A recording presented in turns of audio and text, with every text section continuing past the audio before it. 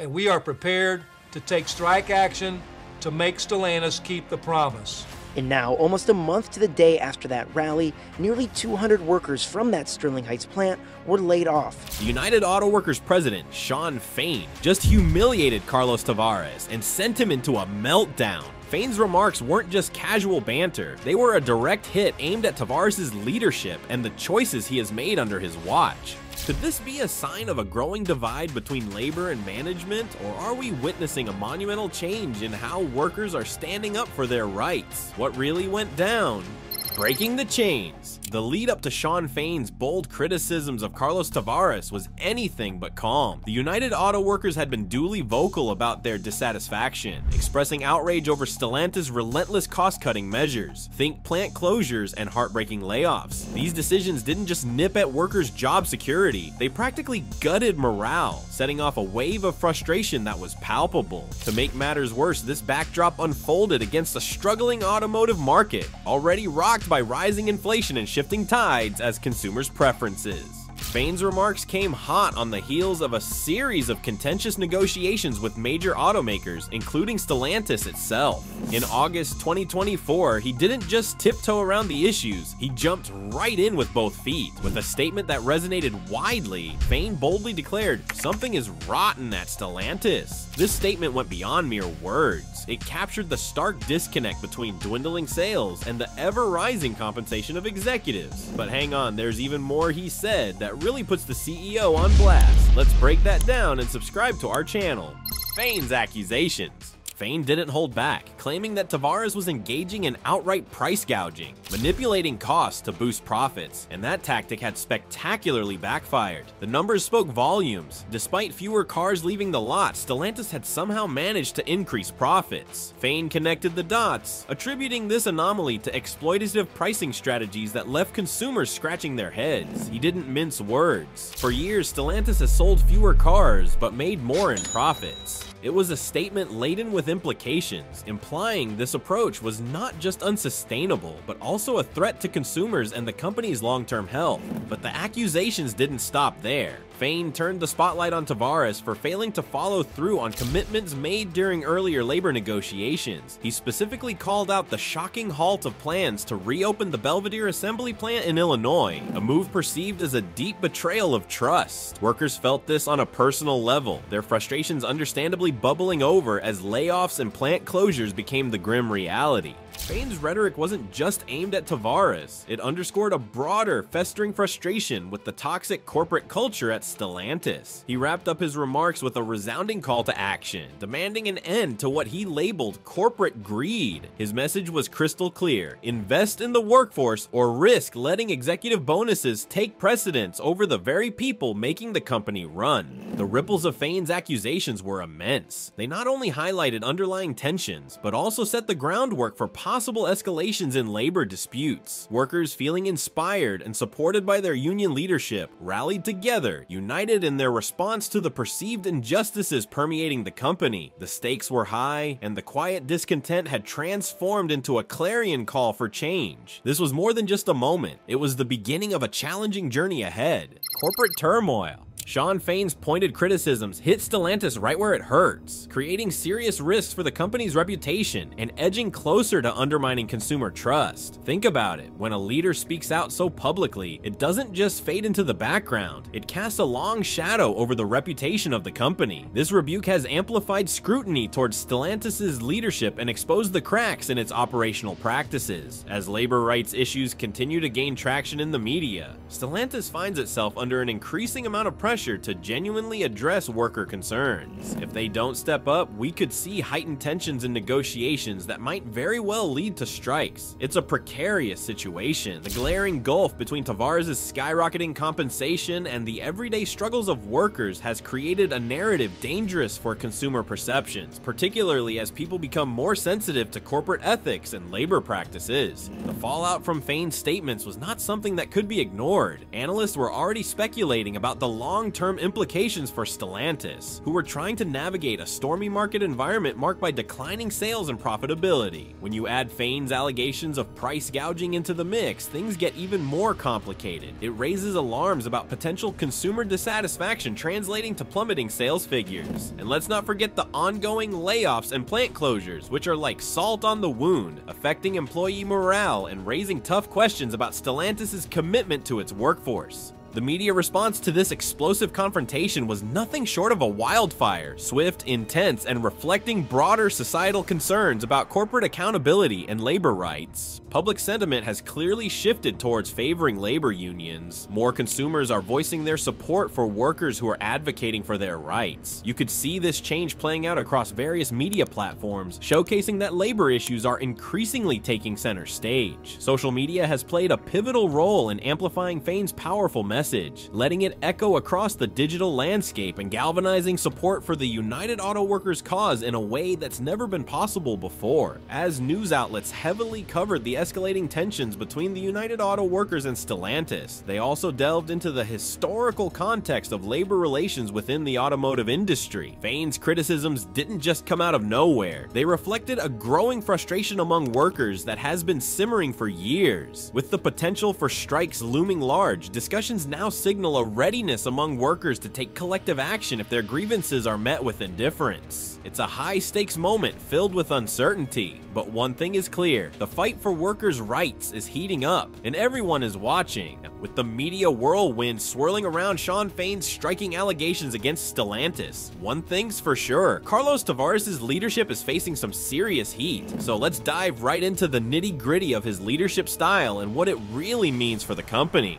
The Darwinian CEO. Carlos Tavares has emerged as a lightning rod for controversy in the automotive industry since he took the wheel as CEO of Stellantis following its formation in 2021. His tenure at Stellantis has been characterized by ambitious restructuring efforts designed to streamline operations and boost profitability to unimagined heights. Tavares has been vocal about the notion that the automotive industry finds itself in a Darwinian period, where only the most adaptable companies can not just survive but thrive amidst fierce competition and blazing technological advancements. This viewpoint has pushed him to make decisions that prioritize financial results, often putting employee job security and morale on the cutting block in the process. Tavares' philosophy embodies the belief that adaptability is the name of the game in today's relentless environment. It's this mentality that has driven him to implement drastic measures within Stellantis, like plant closures and aggressive restructuring to streamline operations. He hasn't hesitated to shut down underperforming plants or trim down workforce numbers, all in a bid to align the organization with shifting market demands. While such drastic actions are aimed at positioning Stellantis for long-term success, they have drawn sharp criticism from labor advocates who point out that such measures chip away at worker stability and morale. It's a high-stakes game with human lives and livelihoods at stake.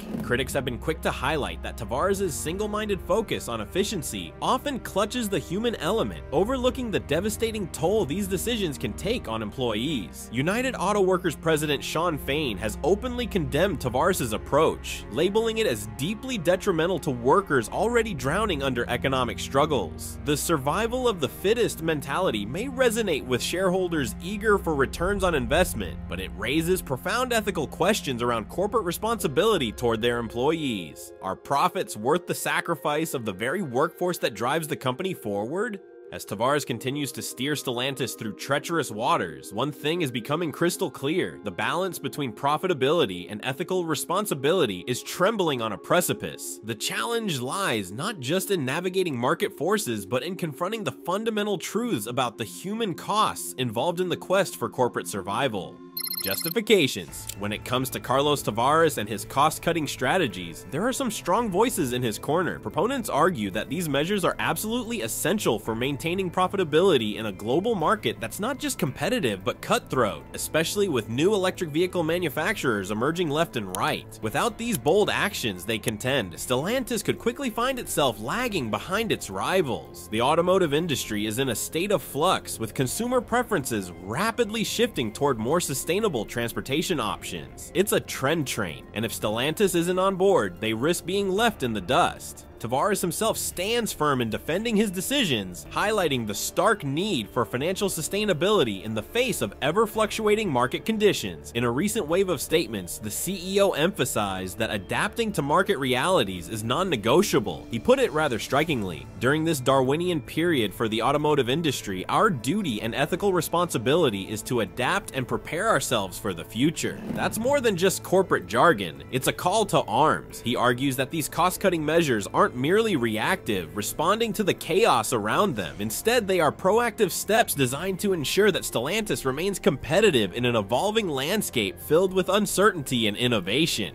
However, here's where things get murky. As profits have dwindled, particularly in the North American market, critics have begun to raise serious doubts. They question whether these aggressive strategies are genuinely effective or if they simply serve as a facade, masking deeper issues lurking within the company's operational framework. Are these decisions truly paving the way for a brighter future, or are they merely postponing inevitable problems while sacrificing worker morale and security? As Tavares approaches his retirement in 2026, all eyes are on him, scrutinizing his leadership methods. Observers are keenly interested in how his legacy will be evaluated, particularly in light of Stellantis' performance during his tenure. Will history remember him as the man who bravely steered the company through turbulent waters, or as the CEO whose strategies left a trail of discontent and instability in their wake? It's a high-stakes question that hangs in the air. Meanwhile, the company is navigating a tumultuous automotive landscape marked by technological disruption and rapidly shifting consumer demands. The impact of Tavares' Darwinian approach is already being felt, and it's clear that the repercussions will continue to resonate throughout the industry. The challenge isn't just about cuts and numbers, it's about defining what the future of automotive leadership will look like. Stellantis' strategies. Stellantis has adopted a strategy of shutting down plants that has sent shockwaves through the workforce and the communities that revolve around these facilities. The consequences are staggering. These closures have led to substantial job losses, casting a dark cloud of economic instability over regions that are heavily dependent on automotive manufacturing. Take, for example, the closure of the Belvidere assembly plant in Illinois. This wasn't just any plant shutdown, it wiped out thousands of jobs, and in doing so, unraveled the financial stability of a local economy that thrived on the income generated by those positions. The fallout from such closures reaches far and wide, extending beyond the immediate wave of unemployment. Local businesses that once catered to the spending power of these employees experience a sharp decline in revenue. Housing markets often suffer as families are forced to relocate, and community services that rely on local tax revenue find themselves stretched thin or struggling to survive.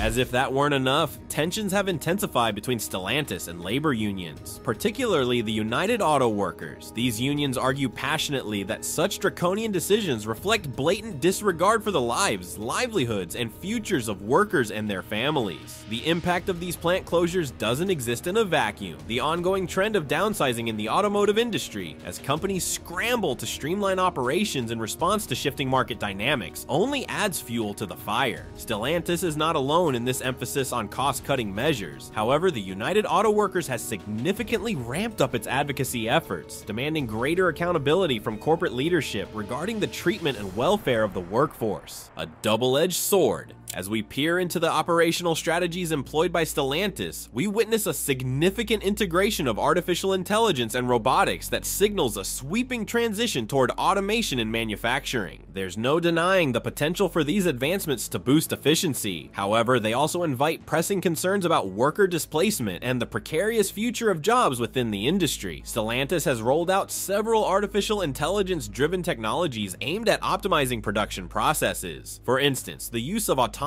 mobile robots facilitates material handling without demanding significant changes to existing infrastructure.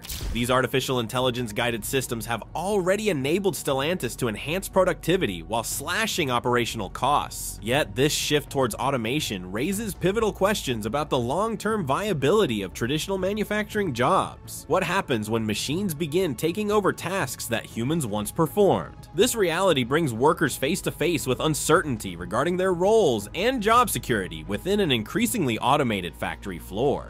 On one hand, advocates of automation argue that it may lead to safer working conditions and improved efficiency, presenting a more streamlined and technologically advanced industry. But let's not gloss over the criticisms. Detractors assert that such shifts could amplify existing inequalities within the workforce, leaving vulnerable employees at the mercy of relentless technological advancement. The real challenge for Stellantis lies in striking a delicate balance. The company must navigate the choppy waters of technological progress while remaining steadfastly committed to preserving meaningful employment opportunities for its workers. Brand divestitures. Tavares' bold decision to divest certain brands has ignited a firestorm of debate about its long-term viability within the automotive landscape. On the surface, shedding underperforming brands might seem like a quick fix that boosts financial performance in the short term. After all, who doesn't love a hearty balance sheet? But there's a catch. This approach risks alienating loyal customers who have invested not just dollars, but emotions in these brands. It's about love and loyalty, not just economics. When you start phasing out well-known names like Dodge and Chrysler from specific markets, you're not just trimming the fat, you're cutting into the heritage and identity that come bundled with those names. It raises a crucial question: at what cost does financial efficiency come? This strategic shift sends ripples throughout Stellantis' overall brand strategy. It makes us wonder if the company can maintain a diverse portfolio that resonates with a wide array of consumers. As competition in the automotive sector heats up, especially with the fierce rise of electric vehicles, Stellantis faces the daunting task of navigating its brand positioning with surgical precision. One misstep, and they risk losing market share to competitors who are not only surviving but thriving while cultivating rock-solid brand loyalty amongst their customers. As Stellantis continues to implement its controversial strategies, the stakes couldn't be higher. The decisions made today will have room-shaking consequences tomorrow. Will they find a way to evolve while also supporting their workforce, or will they prioritize efficiency to the detriment of their employees? It's a balancing act that will define the future of the company and the livelihoods of the people it employs. The electric vehicle transition. The landscape is packed with both established automakers and nimble newcomers sprinting into the electric vehicle market, and the pressure is on. This is not just a phase, it's a full-on transformation that needs strategic planning and foresight. Workers cannot be left behind during this pivotal shift. Stellantis has set some audacious targets, aiming for 100% of its passenger car sales in Europe to be electric by 2030 and rolling out a lot more electric vehicle offerings in North America. Ambitious, right? But let's not kid ourselves. This transition is fraught with risks. It's not just about shiny new cars, it's about existing jobs and the vital training and development those workers will need. As traditional manufacturing processes give way to the high-tech methods inherent in electric vehicle production, there's a pressing need for comprehensive retraining programs. Workers must be equipped with the skills necessary to adapt and flourish in this new automotive epoch. Skipping this step would be like jumping into a pool without checking if there's water first. Moreover, Stellantis has to confront concerns looming over potential job losses linked to automation in the electric vehicle manufacturing processes. As the vehicles get smarter, the workforce can't get left behind. Balancing innovation with the stability of the workforce is a tightrope walk that the company has to master. The looming question remains: can they execute a successful electric vehicle strategy while ensuring that their workforce is well prepared for the future of automotive manufacturing?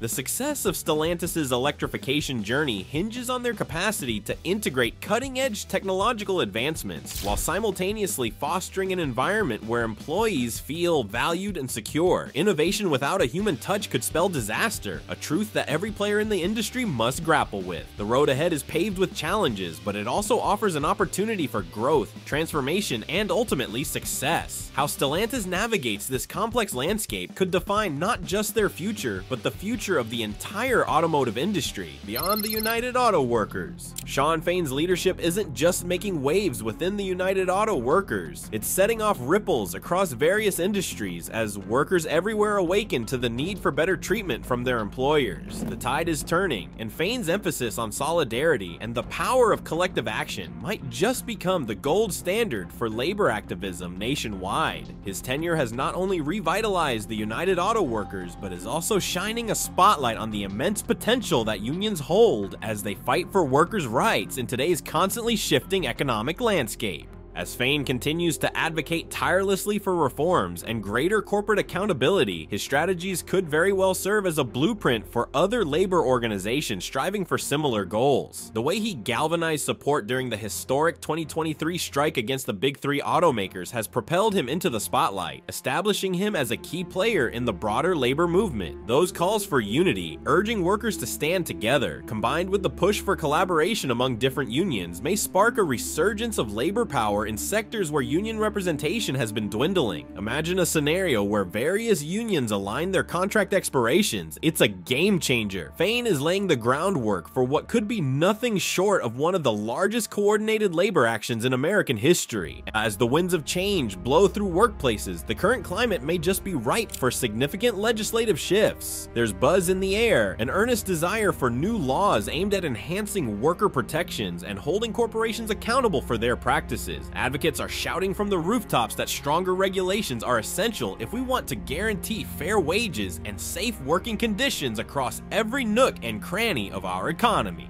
The momentum generated by Fain and the recent successes seen through United Auto Workers' actions could very well influence lawmakers to consider reform initiatives that genuinely bolster workers' rights. The public is tuning in, pushing for real change, and it's fueling conversations around how to tackle critical issues like wage disparities, job security, and workplace safety. We're at a tipping point. The Biden administration has signaled its unwavering support. President Biden has publicly rallied behind striking workers, reinforcing the narrative that fair compensation isn't just a nice to have, it's a must have. This political climate is fertile ground for implementing policies designed to hold corporations accountable for their treatment of employees. Enhanced protections for workers may not just be a distant hope, they could be on the horizon, prompting conversations that take root and flourish across the country. The future of labor relations is evolving, and it's impossible to overlook the significance of Fain's impact and the broader movement he's helping to ignite. A revolution in progress. In today's world, globalization, automation, and technological advancements are remaking the manufacturing landscape at a dizzying pace. It's like watching a high-stakes game where the rules are constantly shifting. As these forces continue to evolve, they'll have a profound impact on labor relations within the auto industry, demanding that both employers and unions stay on their toes, ready to adapt. The rise of electric vehicles and the increased reliance on automation present a double-edged sword, creating both challenges and exciting opportunities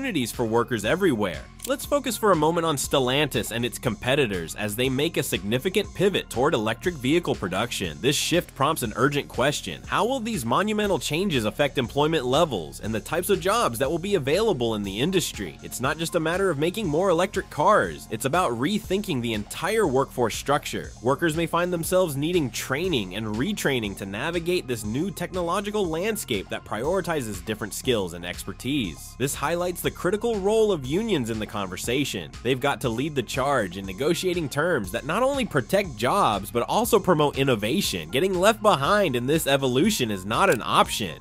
But that's not the only pressure cooker in the kitchen. Globalization is ramping up competition with international manufacturers, driving US companies to adopt increasingly aggressive cost-cutting measures. It's a dog-eat-dog world out there. While companies aggressively pursue profits, workers are fiercely advocating for fair wages and job security. This tug-of-war can lead to heightened tensions in labor relations as both sides grapple with the hard realities of a competitive global market. Unions, particularly the United Auto Workers, now face the daunting task of navigating this complex web of interests. They must carefully balance the demands for improved working conditions with the practicalities driven by competition. This is no small feat. They need to strike a balance between pushing for better conditions and understanding that companies are likely to make tough decisions to stay afloat. It's a high-wire act that requires skill, strategy, and a clear vision for the future. As we look ahead, the stakes have never been higher. The transformation of the manufacturing landscape isn't just a trend, it's a revolution that necessitates constant adaptation and collaboration among workers, unions, and employers. The question is not just how companies will survive this shift, but how they can thrive by supporting their workforce in the face of change. Will unions step up to protect workers' rights and embrace the future? Can companies lead the way toward innovation without leaving their most crucial assets yet, the people behind? The answers to these questions will shape the future of labor relations in the auto industry and beyond. The journey ahead is filled with twists and turns, and it's a story that promises to keep us all on the edge of our seats. Thanks for watching, and I will see you in the next video.